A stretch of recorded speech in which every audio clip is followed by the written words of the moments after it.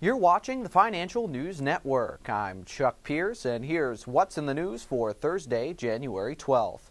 The Wall Street Journal reports U.S. energy firms are pumping so much natural gas out of the ground that prices are dropping, down 5.7% yesterday, and the cheap gas isn't likely to end anytime soon.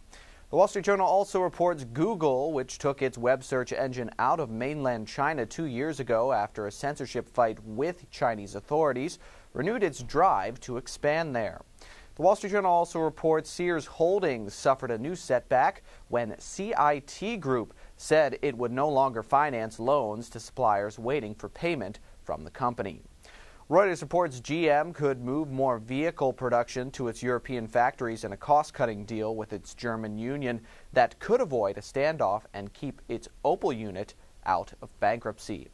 Finally, Bloomberg reports generic drug maker Teva Pharmaceutical Industries is seeking acquisitions in Asia to help its sales in the region and expand its product lines, company executives say. Further updates on these stories and more, keep it right here to the Financial News Network. I'm Chuck Pierce.